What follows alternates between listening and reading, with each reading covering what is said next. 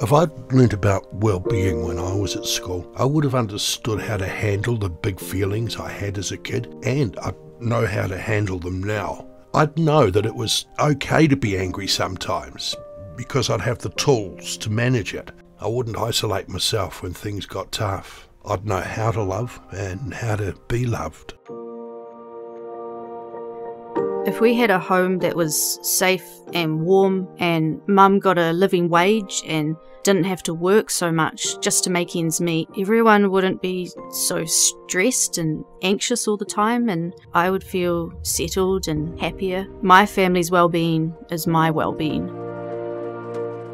If I'd had someone trained in mental health first aid turn up with emergency services when I was in crisis, it wouldn't have added to my trauma.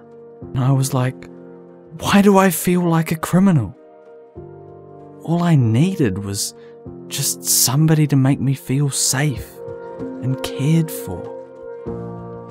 If I had a safe space to go that was just for people my age, with nurses and counsellors and a social worker who gets me, and someone who could help me find a job, everything I need all in one place, I would feel so much more supported with my mental health. Oh, and it would be cool if it was free and there was no wait list.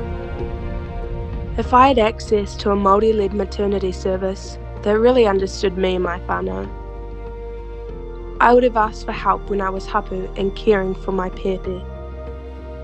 I thought I was failing, and I felt alone. I needed people I could relate to. We can imagine a better future. Can you?